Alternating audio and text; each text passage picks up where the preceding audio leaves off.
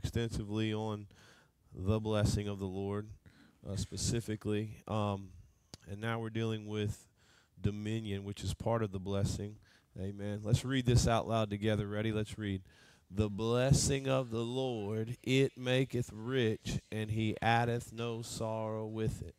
Amen. So we've taught there that there is something called the blessing of the Lord, which is something that God spoke that will cause man to be rich and prosper in every area of his life without any sorrow, difficulty, pain, or hardship. That's what that word sorrow means. And we found that blessing that's referred to in Proverbs 10:22. We found it in Genesis 1:28. This is the blessing of the Lord that will make you rich without any sorrow. And this is the first thing God said to man when they woke up out of creation. This is the first thing man heard. And it says, and God blessed them, and God said unto them, be fruitful. And this is the blessing of the Lord. Be fruitful, multiply, replenish the earth, subdue it, and have dominion. That is the blessing of the Lord referred to in Proverbs 10:22. And when God spoke that blessing, he released into man all the power man would need to prosper in every area of his life. All the power that man would need to multiply, to be fruitful, to replenish the earth, to fill it, to subdue it, and to have dominion over it. And we said that power was Holy Ghost power. It's the same power God created everything with. And we said that that power comes on the believer through Jesus Christ. When you got saved, the Holy Ghost came in. The power of the Holy Ghost came in. Well, that's the power of the blessing. The Bible says that Jesus was made a curse for us. For cursed is every man that hangs on a tree, and he did that to redeem us from the curse, so that, this is Galatians 3:13 and 14, so that the blessing of Abraham might come on the Gentiles through Jesus Christ. And what is the blessing of Abraham? It's the blessing of the Lord. Adam lost it, but God got it back on Abraham, and Abraham passed it down to his seed all the way down to Jesus, and Jesus has given it back to us. So this blessing is on us today. Amen? How many's blessed? And that has nothing to do with things. It's power. Hallelujah. You are blessed. It'll result in things, but it's actually power. And so one of the things we've been focusing on the last few weeks is that in the power of the blessing that is on our lives through Jesus Christ is the power to have dominion, the power to walk in authority and dominion in the earth. And we've discussed that the last few weeks. Tonight, I want to talk to you about what hinders the dominion in our life. What hinders the dominion or the authority in our life. And we're going to look at Matthew chapter 14. Let's pray. Father, in the name of Jesus, let this anointing that's been flowing in this house, let it continue to flow tonight. God, we're asking that you think through our minds, speak through our lips, say what needs to be said. And God, we bind every devil on assignment against this word, and we just command them to go back to the dry places where they came from in the mighty name of Jesus. Somebody say amen. Amen. I'm going to preach this text for the 1,001th time in my ministry. Hallelujah. And we're just going to revisit it again. And there's another text that we'll try to get to before we get done. Excuse me. Matthew chapter 14, verse 22, it says, and straightway Jesus constrained his disciples to get into a ship and to go before him to the other side, while he sent the multitudes away. He had just got done feeding the multitudes with the fishes and the loaves. He had just got done teaching them and healing them, and he fed them miraculously with the fishes and the loaves. That's the kind of where we're at here in the context of this chapter. And then it says, when he had sent the multitudes away, he went up into a mountain apart to pray, and when the evening was come, he was there alone. But the ship was now in the midst of the sea, tossed with waves, for the wind was contrary. So the ship that he constrained, and that word constrain means to force. It means to almost drag somebody to do something. When it says Jesus constrained his disciples, he had to force them onto a ship. Well, the reason he had to force them onto the ship is because there was a storm coming. And they had some experienced fishermen out here that knew the elements wasn't quite exactly right for them to be out there on a ship. But Jesus had to constrain them to get on the ship to go to the other side, because God's never worried about your storms, especially when it comes to his assignment on your life. He'll send you right into the middle of a mess. Amen. He will. Hallelujah. And that's what Jesus did right here with the disciples. He had to constrain them, and he got them on the ship. And now he sent the multitude away, and they're on this water going to the other side. Jesus goes up to the mountain to pray, and while he's up there on the mountain, the ship gets into the middle of this storm that they knew were coming. And the ship was in the midst of the sea, tossed with waves, and it says the wind was contrary. Then verse 25, it says, in the fourth watch of the night, Jesus went unto them walking on the sea. Hallelujah. And so what we find in this text is we see Jesus walking on the sea, but not just a sea, but a troubled sea. He's walking on a sea that is reeling from the storm, from the winds. It's making waves, and it's rocking the boat, and so on and so forth. And Jesus is walking in a place of dominion over this storm. Hallelujah. He's so really what the picture is he's dominating what should be destroying him. You have the power of dominion on the inside of you. You have a supernatural power to dominate, hallelujah, and walk on what should take you out. Amen. Hallelujah. Amen. Well, some would say, well, Sean, that's Jesus. That's Jesus doing that. Well, let me remind you what we taught Sunday night, John 14:12. Verily, verily, I say unto you that he that believeth on me, the works that I do shall he do also. And greater works than these shall he do, because I go to my Father. Hallelujah. So it's not just Jesus. Jesus didn't do it because he was Jesus. Jesus did it because he was a man walking in faith, and he was anointed by the Holy Ghost, and he was walking in the power of the blessing. Not to mention later on in this chapter, and we're going to deal with it, Peter walked on the water too.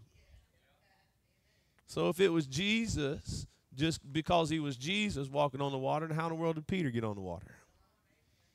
Amen. Hallelujah. So it wasn't because it was just Jesus. It was because of the power of the blessing. There's power in the blessing. There's power in the Holy Ghost to walk in dominion over things that should destroy you. You can make it through anything. Somebody say that. I can make it through anything. Amen.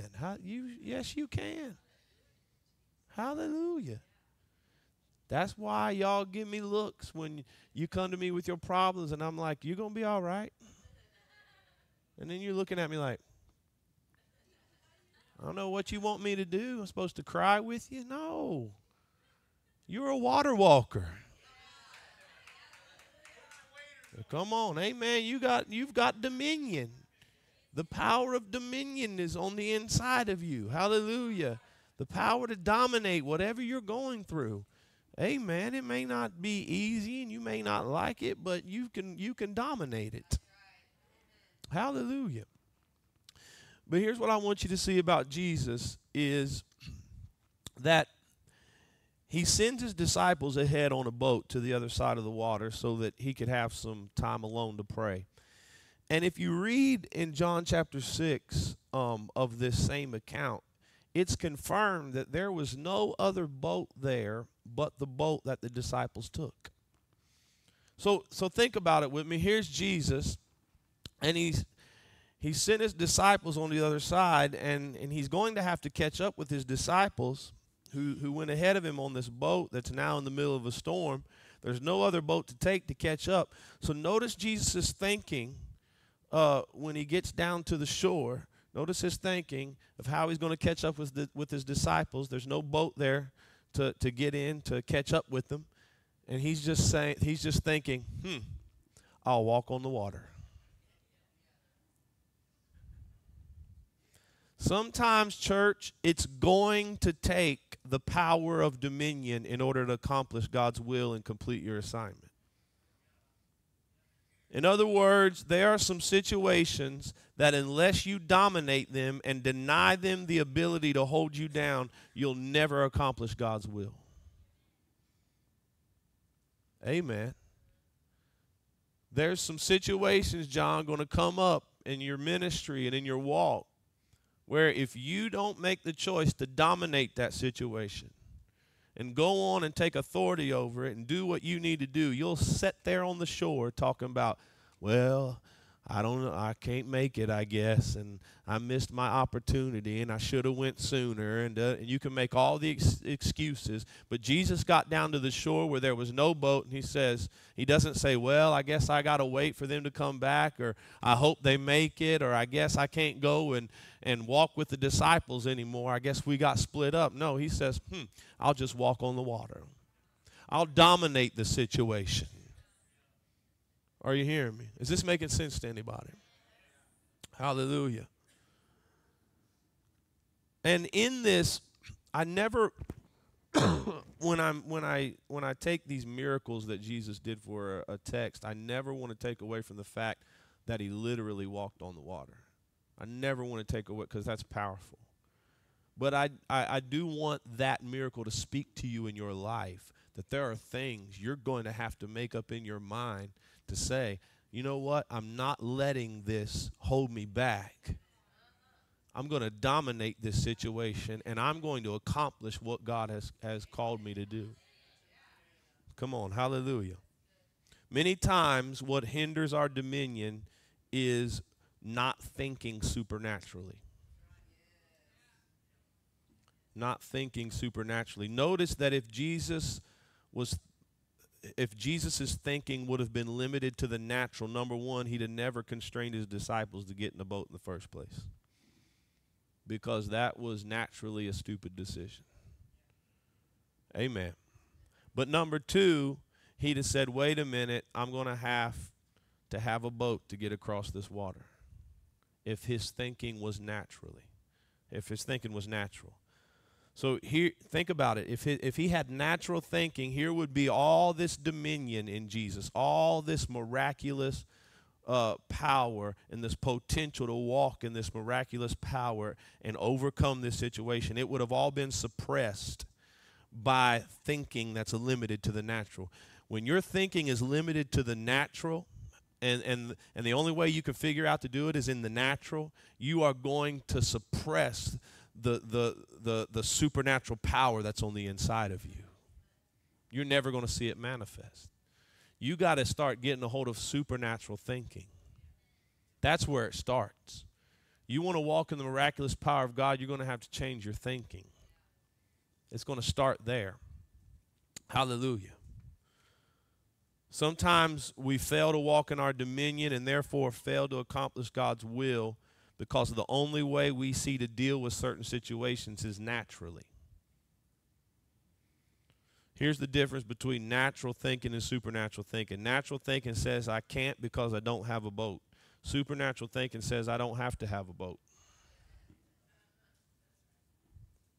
Natural thinking says all things are possible if you have what you need. Supernatural thinking says all things are possible to them that believe. So therefore, I don't have to have what I need. I just have to have faith. Natural thinking says that I have to succumb to the circumstances and give in and fail the assignment. But supernatural thinking says I don't have to give in. I can dominate these circumstances, and I can successfully accomplish God's will if I just have faith. Amen. Are you thinking naturally today, or are you thinking supernaturally? Supernaturally will get you into places that naturally you thought you could never get into. It'll cause you to accomplish things you never thought you could accomplish, and you'll come out of stuff that you thought you never could come out of. We got to be supernatural thinkers because we're supernatural beings. There's a third part of you that's supernatural. Hallelujah. There's a third part of you that's wall-to-wall Holy Ghost. That's got the third person of the Godhead living on the inside of you. The one that was there hovering on the face of the deep as God said, let there be light, and the whole universe came into existence through him. He's living on the inside of you. You're more supernatural than you are natural. Oh, hallelujah. Somebody give God a praise for that. Amen. We're so dominated by the flesh, we don't know who we are. Excuse me. Matthew 14. Look at verse 26. Continuing on with this story. And when the disciples saw him walk on the sea, they were troubled, saying, it's a spirit. They were saying, there's no way this could be a man. This has got to be a ghost. Right? And they cried out for fear. But straightway Jesus spake unto them, saying, be of good cheer, it is I, be not afraid. And Peter answered him, and look what Peter says. Peter answered him and said, Lord, if it be thou, if it's you, bid me to come unto thee on the water. And he said, well, no, Peter, you can't do this. Only I can do this. You're not perfect enough, Peter. No, he said, come on out here where I'm at. Come out here and walk in the same level of power that I'm walking in. Come out here and dominate this that I'm dominating. Come out here and get victory over this storm. Come on, Peter. Step out of the boat and come on out here. Hallelujah. And when Peter was come down out of the ship, he walked on the water to go to Jesus. So now, I've taught this a lot in here, but I want you to see some things in light of what we're talking about, dominion. For Peter to ask Jesus to bid him to come unto him on the water, because remember, I'm telling you, we got to get supernatural thinking. This all begins here. You walking in dominion over whatever situation you're in, and walking in authority and walking on what should be destroying you and taking you out. I'm telling you, and don't think it's just got to change. Don't think the storm's got to stop. The storm never stopped the whole time this was going on. But it never bothered him. It never bothered Jesus. He was dominating it. Things don't have to change for you to walk in victory. Dominion is in the blessing, and when you're walking in the blessing will cause you to walk on things that are just, things that are just going crazy all around you, and everybody else is being taken out by it, but you're walking in peace, and you're walking in victory, and it's like nothing's even bothering you, and people are saying, well, don't you care? Yeah, I care enough to turn this thing over to Jesus and take authority over my emotions and take authority over my circumstances, and I know, hallelujah, that this will not take me out. This is not going to destroy me. This is just a stepping stone. This is just a setup for a step up. Hallelujah. And I'm about to get blessed up. Somebody say amen. Come on, somebody. Hallelujah.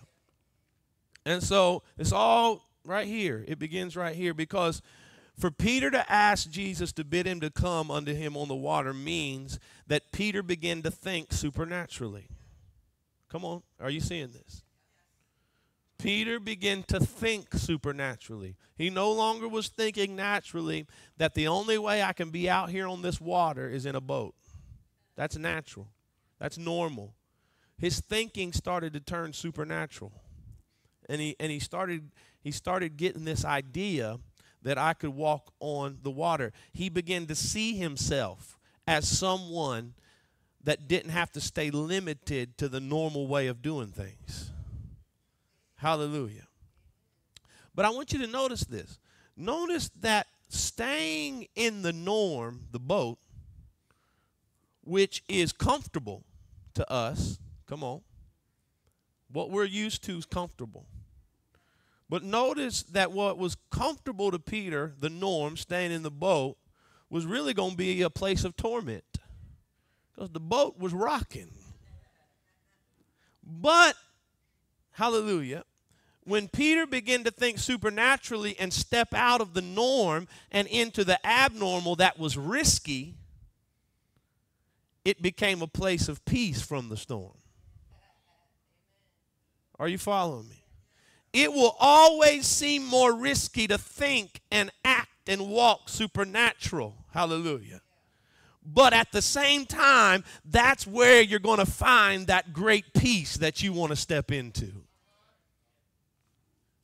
When you stay in the normal because it's comfortable and it's what you're used to, you're going to get kicked around, man. You're going to get rocked. You're going to get knocked from side to side, and you're going to be miserable. But if you'll be willing to get out of your comfort zone and take the risk of the supernatural and start thinking supernaturally and start thinking by faith and start acting by faith, you'll actually step into the place of peace where nothing around you is bothering you and God's taking care of everything.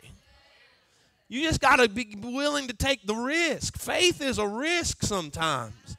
It's faith is an adrenaline rush. And when you've got to step out in faith, it's like, let's do it. Can you see Peter did? I guarantee you when Peter stepped out of the boat, it wasn't like, oh, okay. I said, no, I believe it was like, I'm going to do it. I'm going to do it. Peter, don't do it. No, John, I'm going to do it. Just watch me. I'm going to do it. If he's doing it, I can do it. No, Peter, don't. You're going to drown me. No, look, he's walking on the water. I can walk on the water. Woo! That's what walking in faith. I don't know what you think faith is. Faith is not easy. Faith is risky. It's risky stuff. But when you get willing to take the risk and put your faith in God, you can get into a place where the storm can't touch you anymore. Oh. Woo! I feel the Holy Ghost. God Almighty. Hallelujah. Look at somebody and say, take the risk. Woo! Hallelujah.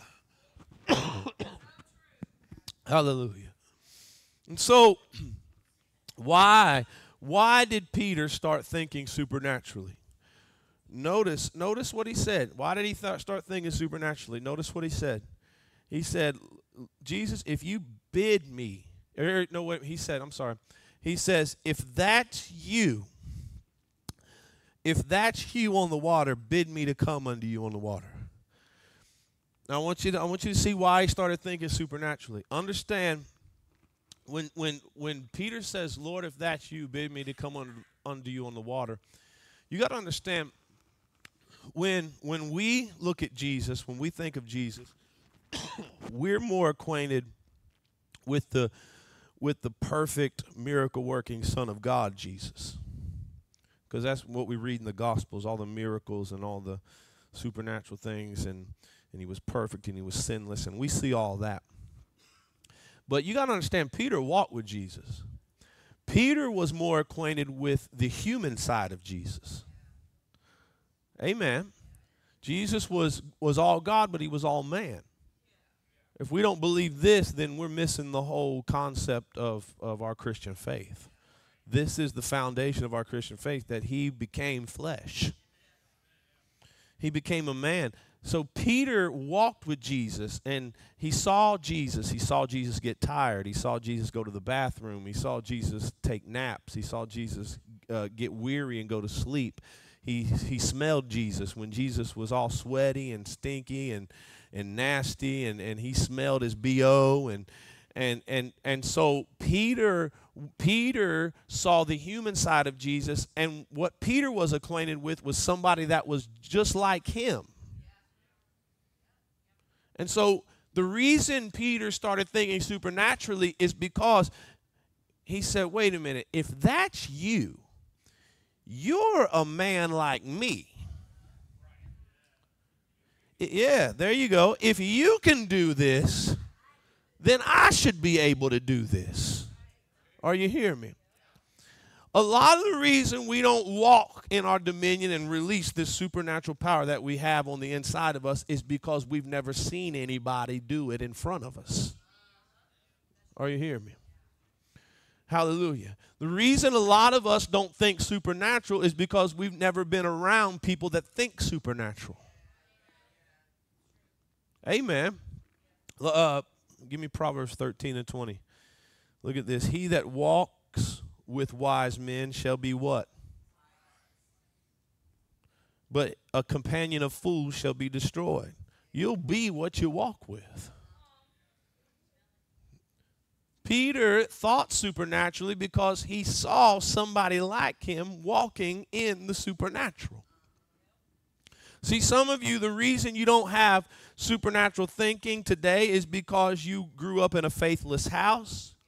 Many of you, before you came here, you was raised in a faithless church. You have faithless friends, and all of that made it hard for you to grab onto the supernatural.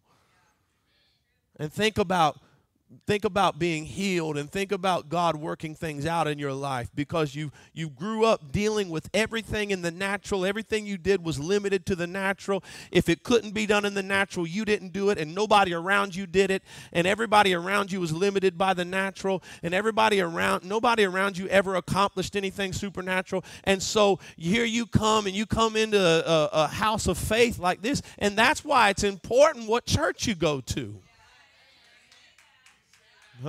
That's why it's important what kind of pastor you have over your life, and what you're being taught, and what you're listening to, and who you're around. Because if you get around, you stay around people that just live and are dominated in the natural, you'll never think supernaturally. You start getting around people walking in the supernatural, and you start seeing healings, and you start seeing deliverances, and you start seeing miracles, and somebody gets up and they're not teaching you some goofy something that ain't even in the Bible, but you start hearing about the supernatural working power of God from the scriptures. All of a sudden, you'll start saying, wait a minute, maybe I don't have to live limited to the natural. Maybe I don't have to live limited to what the doctor's saying, and what the scientists are saying, and what society's saying. Maybe I can have more, and maybe I can come out of this, and maybe I can break through this, and maybe I can walk in this. Hallelujah. And that's where it's got to begin. Your image, your self-image, your image of who you are, your image of what you can accomplish, your image of this, it's all got to shift. It's all got to change. Hallelujah. If you've never seen anyone pray about a situation, that's why prayer is not a priority in your life. If you've never been around people that spoke positive over negative situations or talked faith all the time, then words are not going to be a priority in your life. But hallelujah. Once you get around praying people, supernatural people, people that believe in prayer, people that talk faith, all of a sudden you start thinking, man, maybe I need to change the way I talk. Maybe I need to pray. Hallelujah. How many of you have been inspired by testimonies you've heard, even in this place, of what God has done, and you thought, maybe I need to start doing that. Hallelujah. Come on, somebody. Amen. It matters what you're looking at, who you're around, as to what you're going to walk in. Hallelujah. What else hinders your dominion is not having a word. This hinders your dominion, not having a word. I want you to think about this from this story. Notice Peter said, Lord, if that's you, bid me to come unto you. Tell me to come. Give me a word, right? Or in other words, what Peter was saying is, if that's you, then that's something I can do. So confirm that it's you, and confirm that I can do what you're doing with a word. Are you seeing this? Here's the power of the Word of God. It confirms to us what we can accomplish in God. I'm not just thinking up weird stuff when I'm thinking about maybe I can lay hands on them and that cancer will dissolve. I'm not just thinking that up. That's not just a weird thought that come into my mind. That's not just something I'm hoping that I can do. I've got a word in here that says you can lay hands on the sick and it shall recover. See, if Peter would have never, see, Peter didn't step out of the boat based on some kind of weird thought that he had passing through his mind and what he thought he saw Jesus doing. He stepped out on the boat because he was acting on faith in a word that confirmed what he thought and confirmed what he saw and confirmed that it was true and it confirmed that what he was thinking was right. Are you following what I'm saying? See, some of you are never stepping into your dominion because you don't have a word in your life. You don't have a word. You got a thought. You're thinking maybe I can. You're thinking maybe it's possible, but you don't have a word. Because when you get into the word, what the word does is the word begins to confirm those visions that you're having. And if you can get a word that confirms what you're thinking and you can get convinced of what you're thinking and convinced of what you're saying, you'll do just like Peter. You'll step out of the norm, you'll step into the abnormal, and you'll take dominion over everything that's trying to take you out. I wish somebody would believe it in this place. Hallelujah. Are you following what I'm saying? Don't just act on thoughts and ideas. Because not every thought and idea you're having is right. Act on a thought and an idea that's confirmed by a word. And if you'll act on that, hallelujah, you'll act on the word of God. Guess what was holding Peter up? It was faith in the word. Come on, it wasn't some trick. It wasn't some weird magic trick. No, there wasn't rocks and stones out there. He was standing on the word of God. And the word will not fail. Somebody say amen. Amen. Hallelujah. Hallelujah. Thank you, Jesus. I'm saying, if Jesus would have never said come, Peter would have never heard that, it would have just continued to be something that he thought, something that he thought he saw, something that he thought he could do. He'd have never done it. Understand that the dominion in the supernatural is not just for the preacher or your real spiritual friend. Huh? It's for you. But you don't see it because you haven't let the word speak to you. In other words, you've got to make the word of God personal to you. Are you following what I'm saying? You've got to get it in your mind. The Bible is talking to me. In other words, when it does say, in my name, you shall lay hands on the sick and they shall recover and you shall cast out devils. When it says stuff like that, you can't read it and think, oh man, I hope one day that I could become a preacher so I could do that. I hope one day that I could become an evangelist or a pastor or maybe get ordained in the ministry so I can do that. No, you're not making that word personal. You're making that word for the preacher. You're making that word for the guy that stands in the pulpit. That word wasn't just for them. He said in there, them that believe. He didn't say the preachers. He didn't say the apostles. He didn't say the prophets. If you read Mark chapter 16, he said, them that believe in my name, they shall lay hands on the sick and they shall recover. They'll cast out devils. Them that believe. Do you believe? Then that word is yours. You gotta quit reading this Bible and thinking it's for them, it's for him. You gotta start saying, oh, that I can lay hands on the sick. I can cast out devils. I can speak with new tongues. I can cleanse the lepers. I can raise the dead. Woo, hallelujah. Come on, amen. Make it personal. Make it your word. And let it confirm to you everything that you've been seeing yourself doing in the supernatural. And quit staying in the boat. Quit staying in the norm. And let it force you into that risky business of walking on the water. I guarantee you, you're going to have more fun walking on the water. Come on, it's going to be more exciting walking on the water. And you're going to have more peace. And you're going to have, Woo! Hallelujah. You're going to have more victory. Somebody better say amen to this. Because the devil can get to the boat, hallelujah. But when you take the boat out of the picture, he ain't got nothing to rock you with. Hallelujah. Oh, I feel the Holy Ghost on that.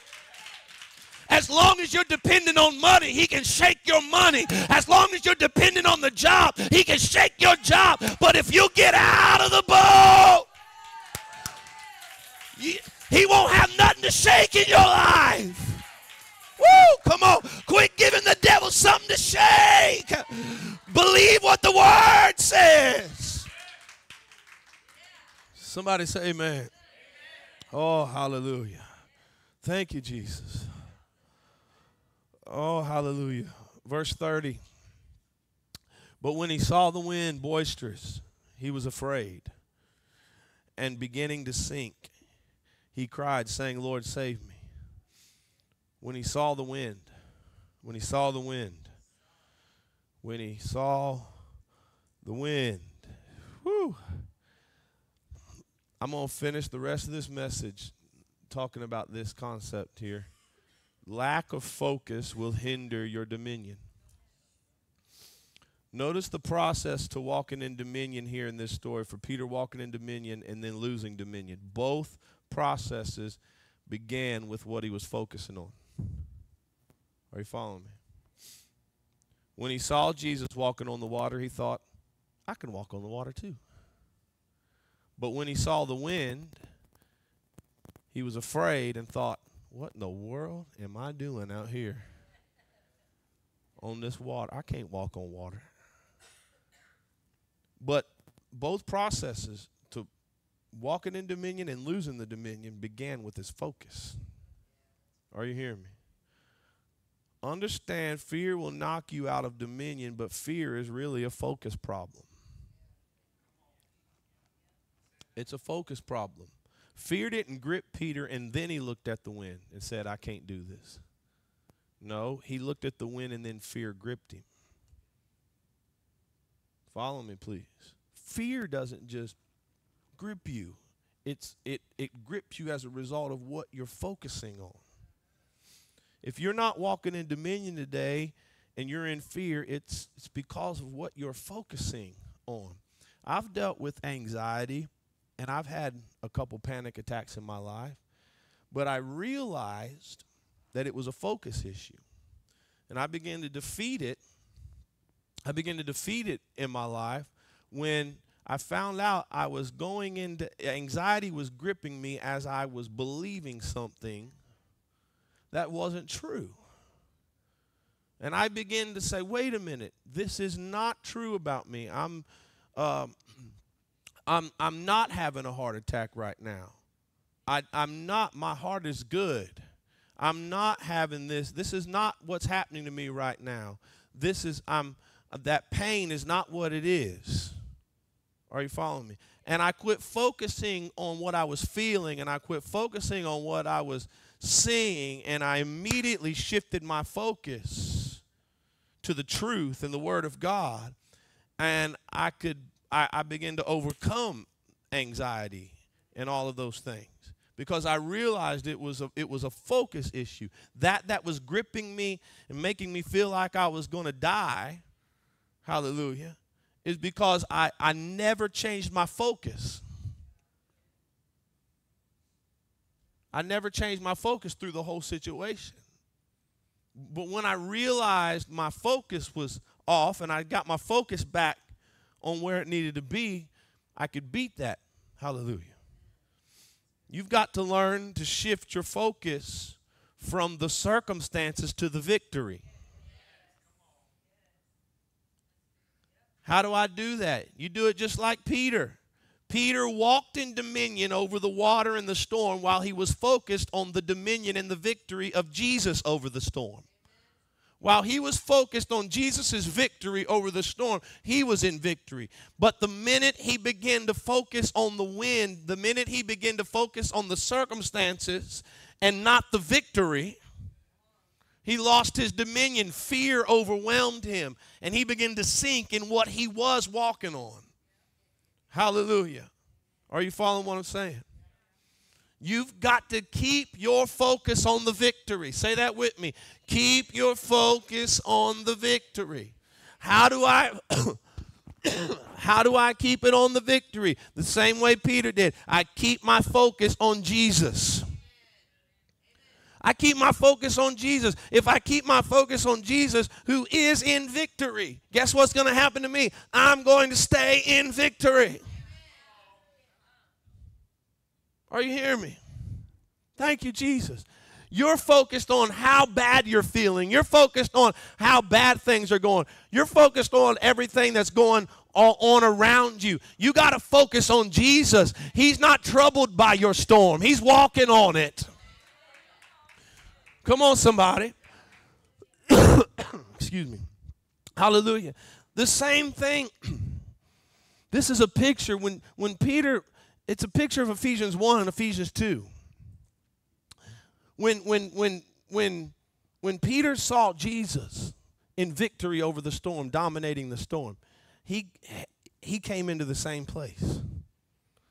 The Bible says Jesus was raised from the dead and set at the right hand of the Father in heavenly places, above all power, dominion, might, and anything that has a name in this world and the world to come, and all things are under his feet. Then Ephesians 2 says, he has raised us up together to set with him in heavenly places. Man, I'm telling you. This is the baptism into Christ. That what happened to him happened to me. Are you hearing me? And if I'll focus on his victory, guess what? I'm going to walk in his victory. It's a focus problem, because if you understand what has happened to him has happened to me, because he got up, I got up. Because he won victory, I got the victory. And I focus on that, guess I'm going to walk in that same victory. It's a focus issue. Quit focusing on the wind. Quit focusing on the storm. Quit focusing on the water and focus on Jesus. Oh, hallelujah. Turn Facebook off. Turn Twitter off. Tell them I'll call you back later. Maybe you won't. Hallelujah. I'll call you back later, because if all you're going to do is talk to me about the wind, I don't want to talk about the wind. I want to talk about Jesus. I want to talk about victory. Come on, somebody. Well, I just got a bad doctor's report. Well, it doesn't mean you got to meditate on it all day long. Woo, hallelujah. My God, when you come out of the office, if you don't want to be rude, just wait till you get out of the office. I rebuke everything you said, doctor. You're not Jesus. You're not the Word of God. I believe the report of the Lord, and by his stripes I'm healed.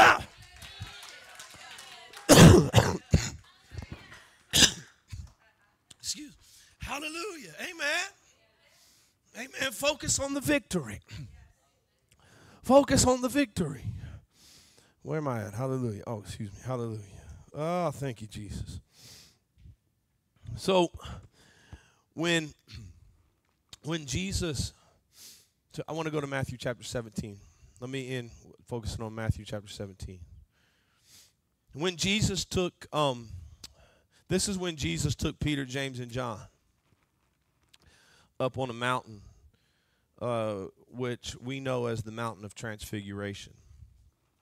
And he was transfigured before him, which means basically he was turned inside out. In other words, they saw a transfigured Jesus. They saw him in full spirit form, and he was talking to Moses and Elijah there on the mountain.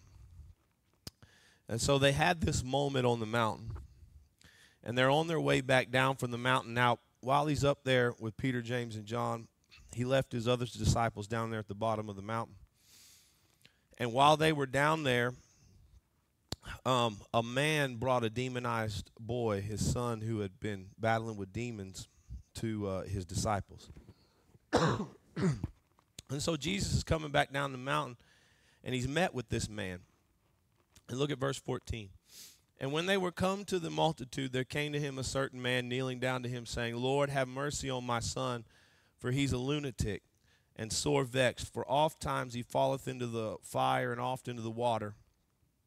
And I brought him to thy disciples, and they could not cure him. Basically, this boy was most likely was having like epileptic seizures, but it was a devil. And that can be a spirit when people are having those. But he was falling into convulsions, and it would happen when he was around water or fire, because that devil wanted him to get burned or drowned or whatever. He's trying to kill him. Well, he brings him to the disciples, and the disciples, while Jesus is up on this mountain with Peter, James, and John, they could not get the devil out of him. Now, understand, the disciples had already been casting out devils. They come back to Jesus on one mission trip and said, the devils are subject unto us. And Jesus said, well, don't rejoice because the devils are subject unto you. Rejoice because your name's written in the Lamb's Book of Life. They had already seen devils come out of people through using the authority of the name of Jesus. Now, but this boy, they couldn't get delivered. Well, look what Jesus says to the man. Matthew 17, verse 17. Jesus answered and said, O faithless and perverse generation, how long shall I be with you? How long shall I suffer you? Bring him hither to me. And Jesus rebuked the devil, and it departed out of him, and the child was cured from that very hour. Then came the disciples to Jesus apart and said, why could not we cast him out? So the reason they're asking this is because they'd already done it. And they've already walked in this dominion. And they're trying to figure out, why aren't we walking in this dominion now? Why aren't we walking in this authority over the Spirit now? Look at what Jesus says, verse 20. Jesus says to them, because of your unbelief. And then he goes on to say, for verily I say unto you, if you have faith as a grain of mustard seed, you shall say to this mountain, remove hence to yonder place, and it shall remove, and nothing shall be impossible unto you. Now I want you to see this. He's letting them know that it's not a faith issue, it's an unbelief issue. Okay? And then he says, howbeit, verse 21, this kind goeth not out but by prayer and fasting. And I'll deal with that in just a moment. Unbelief will hinder your dominion. Your dominion, you not walking in dominion is not a faith issue, it's an unbelief issue. What are you talking about, Pastor? Here's a principle that this text reveals to us that we need to learn. Is this: you can have faith and unbelief at the same time. It's not one or the other. It's not, well, if you have unbelief, you don't have faith, or if you have faith, there's no unbelief. No, you can have both of these operating at the same time.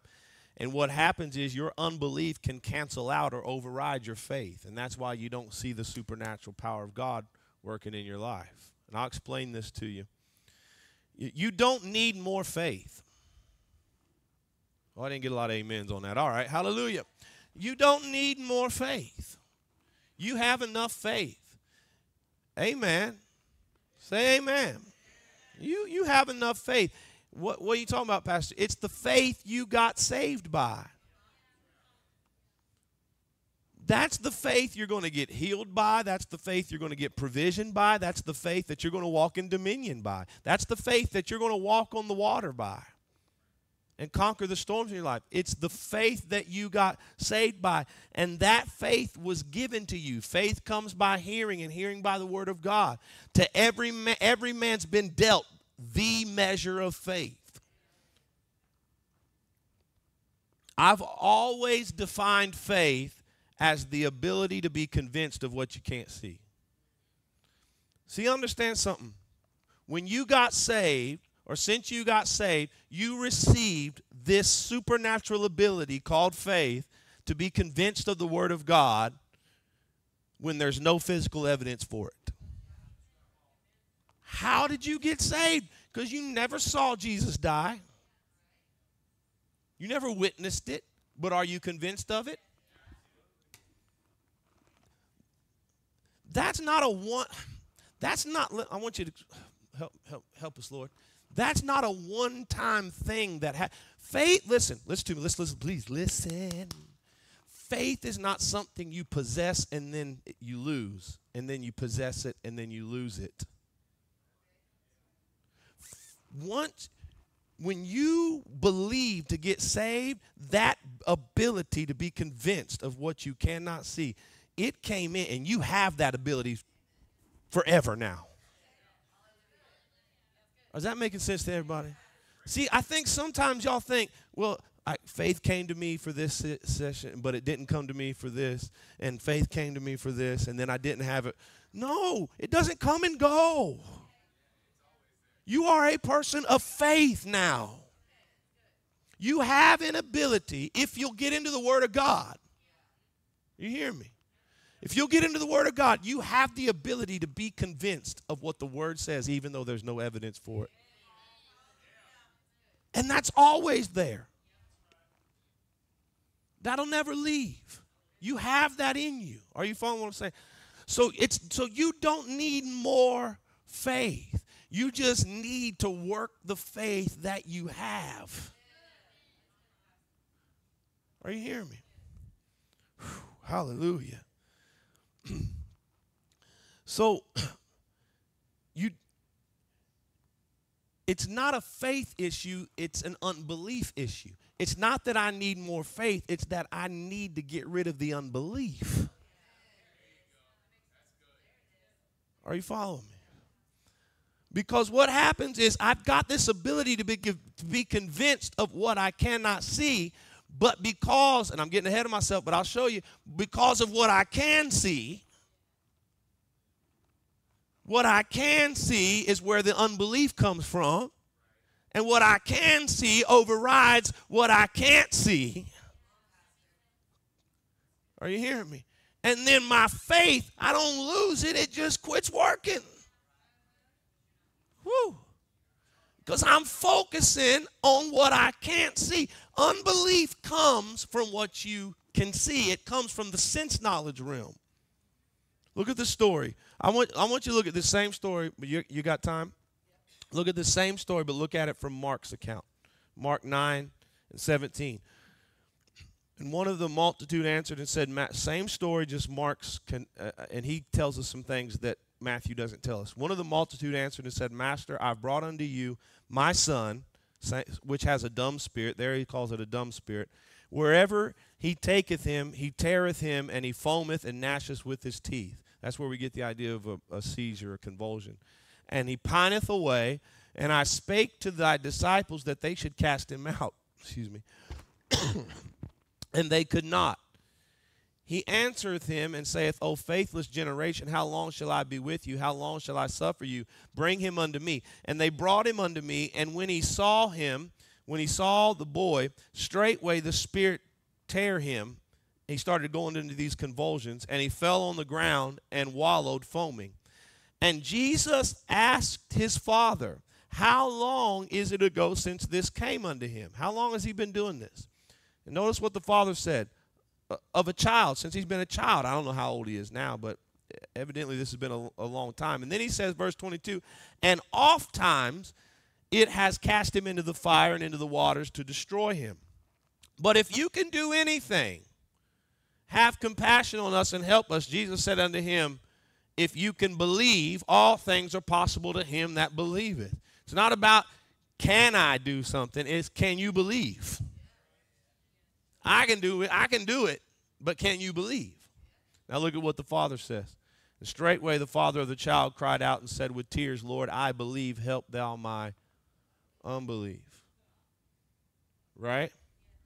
Notice the father said, I believe, but I also got unbelief. The father had faith and unbelief at the same time. We know he had faith. Why? Because he brought him to Jesus. If he didn't believe, he wouldn't have brought him to Jesus. Are you hearing me? Many of you have faith, and one of the other ways that it's seen, other than the fact that you're saved, is in the fact that you pray or you speak the word of God or you come up for prayer. Understand something. That's faith. That means you believe or you wouldn't do it. And guess what? That's enough faith to get the miracle. Remember the other text? Oh, hallelujah. Remember the other text? Jesus said, it's your unbelief. It's not your faith that you couldn't cast them out, disciples. It's your unbelief. Because if you have faith as the grain of a mustard seed, you can speak to the mountain, and the mountain will obey you. Because it's not about the amount of faith. A mustard seed's so small, you could lose it you could hide it in the crevice of your hand. Jesus is saying it's not about the amount of your faith, it's about the amount of your unbelief. The faith what kind of faith did it take for you to get saved? Lord. Huh? Jesus, you're Lord. Boom, you got saved. A creative miracle took place on the inside of you. Coming up to getting prayed for in a prayer line, that's enough faith to get healed. In the name of Jesus, devil, I command you to get out of here. That's enough faith. So it's not about the amount of faith. It's not like I need to say it 7 more times. I need to jump when I say it. I need to spin when I say it. I need to say it and then pray in tongues for an hour and then say it again. No, you need to believe it. It's not the amount of faith you're using. It's the amount of unbelief that's drowning out your faith. Are you seeing this? Oh, hallelujah. Come on, Sean. Hallelujah. See, he had unbelief at the same time. Where does the unbelief come from? Well, it comes from what you see. What did he ask the Father? He said, how long has this been? He says he's been a child. And oftentimes, I've seen this happen. Well, here's the problem with the Father, is he believed, but he had so much unbelief that stemmed from all of the time that he saw this issue. You know why a lot of people, it's hard for people to receive healing from an issue they've had for a long time, is because they've seen it over and over and over to the point that they've developed more unbelief about it than they have faith about. Are you hearing me? And so it takes a while sometimes of getting into the Word and strengthening your faith and getting out of what you see and what you feel, hallelujah, in order to receive the miracle. That's why sometimes you got to take things that you've dealt with for so long and bring them to a healing crusade where somebody that don't know nothing about your situation can lay hands on you and pray for you because they haven't seen your struggle, so they don't have as much unbelief about it as you. Is this making sense to you? Amen. Hallelujah. Unbelief comes through the senses. Just bear with me, please. So, verse 25. Verse 25 of this, I think of Mark 9. I'm kind of confused where I'm at. Hallelujah. When Jesus saw that the people came running together, this is Mark's account of this. He rebuked the foul spirit, saying unto him, you dumb, deaf spirit, I charge you, come out of him and enter no more into him. And the spirit, watch what the spirit did. It cried. It rent him sore, so it probably threw him down and wallowed him around on the ground. And then it came out of him, and he was as one dead. He probably laid there, he was just lifeless. Insomuch that everybody thought he was dead. But Jesus took him by the hand and lifted him up, and he arose. Watch this. Remember, Jesus told the disciples, the reason you couldn't walk in dominion and cast this devil out is because of your unbelief. And we say unbelief comes from the senses, from what you see. That's where you develop unbelief at. Most likely, what happened when the disciples tried to cast the devil out is this devil did what he did with Jesus. When they told that devil to come out, he probably cried. The devil screamed through the boy. The devil made the boy roll around until he got hurt. And then the boy probably laid there like he was dead. And everybody thought he was dead, so the disciples probably thought, we killed him. We didn't get the devil out. Right? Are you hearing me? He didn't come out of him. And so what the disciples saw probably created enough unbelief in them that this boy wasn't delivered, which allowed that demon the access to just come right back in and stay. Are you following me? But notice when Jesus told the devil to come out, He did all of that theatrics. He did all of the theatrics. He screamed. He rolled around. He laid there like he was dead. But notice, none of that moved Jesus. Are you hearing me? That's why if you're going to cast the devil out and they might scream and holler and all that, you can't be moved by all of that. You got to believe, I said it, that devil's got to obey and he's got to come out. They can scream and squall all they want to. But I'm not going to give in. I'm not wrestling with them. I'm not going to hold them down. I'm not going to throw oil on them and put a Bible over their face. I told that devil to come out. They can scream for 20 minutes they want to, but he's coming out. Jesus wasn't moved by what he saw, and he just reached down and he picked the boy up, and he was fine. Are you hearing me? The reason the disciples couldn't cast the devil out is because they were too moved by what they saw. What they saw developed so much unbelief in them that they could not believe that the devil obeyed them. And even though they had done it before, they couldn't walk in it then because they were too dominated by what they saw. And it put too much unbelief in them, and that unbelief overrode their faith. Are you seeing me? And see, remember Jesus said, he said, but this kind, they said, why couldn't we cast him out? In Matthew, he said, because of your unbelief. And then he said, faith is a grain of mustard seed. If you say to this mountain be removed, it should obey you. Then he says, howbeit, this kind comes not out but by prayer and fasting.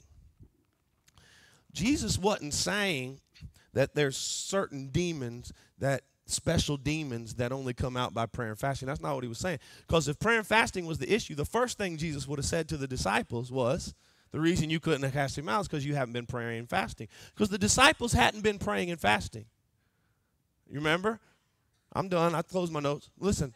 The disciples hadn't been praying and fasting. Because remember when John's disciples come to Jesus and says, why don't your disciples fast like us? And he's like, as long as I'm with them, they don't need to fast. But I'm going to be leaving one day, and then they'll fast and pray. And they did. The apostles fasted and prayed after the resurrection through the book of Acts. But while they was with Jesus, they never fasted and prayed. But when they said, why couldn't we cast it out? That wasn't his answer. His answer was unbelief.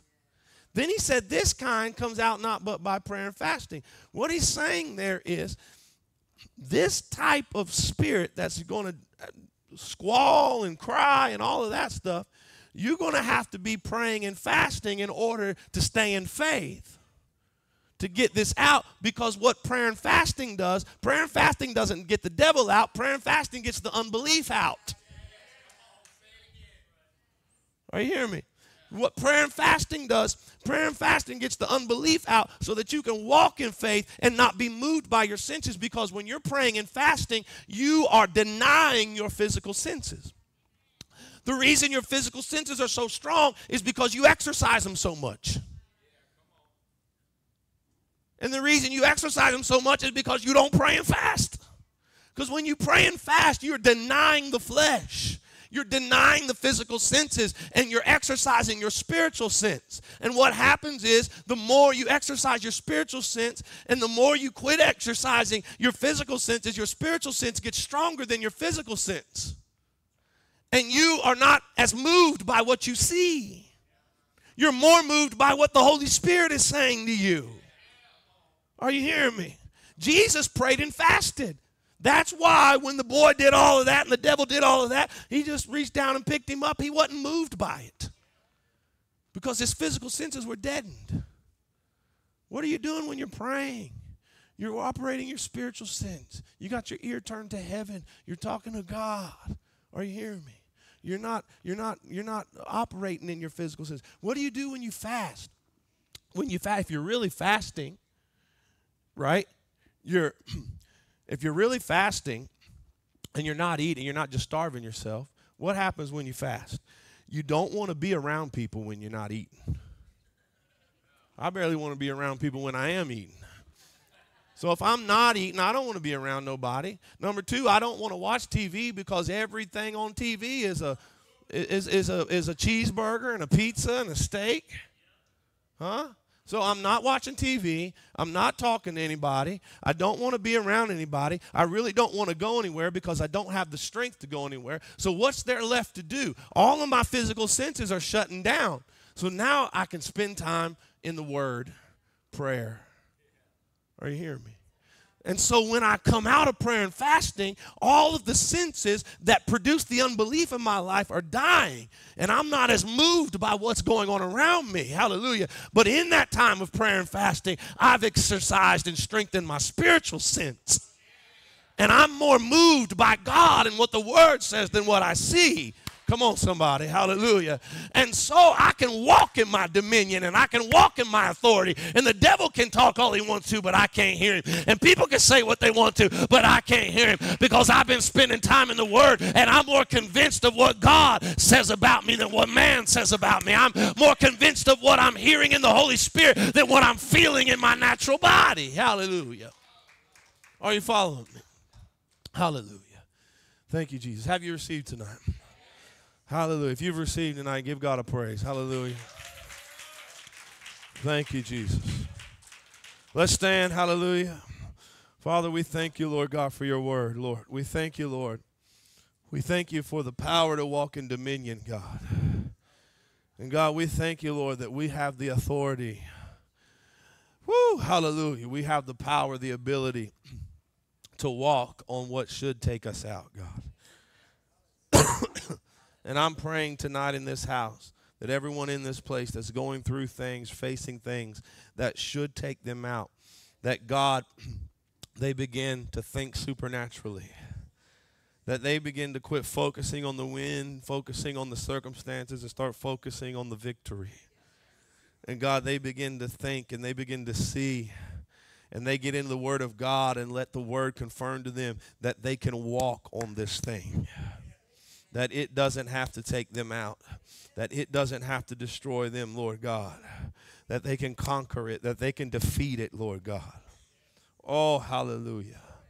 Oh, God, in the mighty name of Jesus. God, I'm praying, God, that the Word would become personal to us. That, God, that they would see, that the congregation here, the people here would begin to see that the Word is talking specifically to me. Oh, hallelujah. That, God, that word is not just for a preacher. It's not just for an apostle. It's not just for somebody with a title, God, but it's for me. Whatever that word says I can do, I can do. Whatever that word says I can be, I can be. Oh, my shalaboshatabasaya. God, break the natural thinking in our life. Woo, hallelujah. Let us think supernatural. Talk supernatural. Walk supernatural. God, we're all guilty of God walking and talking and thinking natural, God. But we are supernatural beings, God. Remind us, Holy Ghost, of who we are. Oh, remind us of who we are. We are water walkers, Lord. We are water walkers. Shout that with me. I am a water walker. Come on. I can walk on what's trying to take me out. Say it. Come on. I can walk. Yeah, hallelujah. Hallelujah. Say this with, I will not fail when it comes to the assignment of God. I'm a supernatural being. Woo, hallelujah. All things are not possible because I have what I need. All things are possible because I have faith. Hallelujah.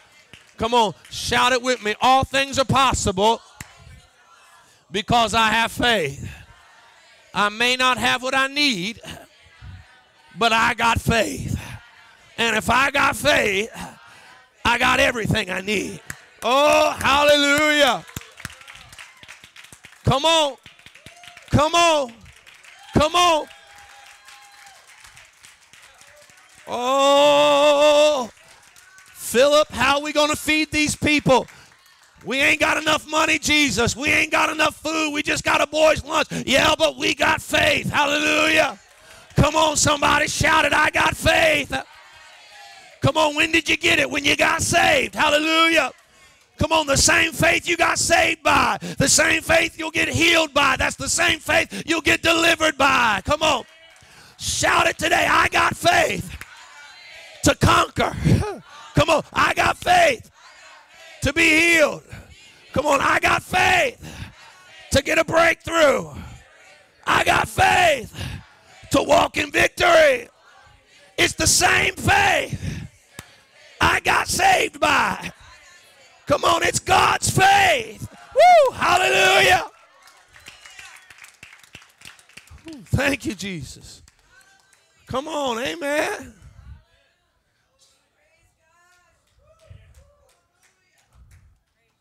Woo. Well, I don't have as much faith as you. Well, wait a minute. Did I get saved more than you? No, we got saved the same. The reason you think I got more faith than you is because I might be working my faith more. You just need to work your faith more. You got the same amount of faith. You got Jesus' faith. Oh, I ain't got time. I got to hush. Hallelujah. Thank you, Jesus. Thank you, Jesus. Come on, amen. You are not faithless. Woo, Jesus. God Almighty, you're a faith creature. You're a faith being. Hallelujah. Come on. Halabo shata bababasaya. Orandabo shanda babadabatasaya. Come on. Alabo tasaya. Oh, shout it. I got faith. Say it till you believe it. I got faith.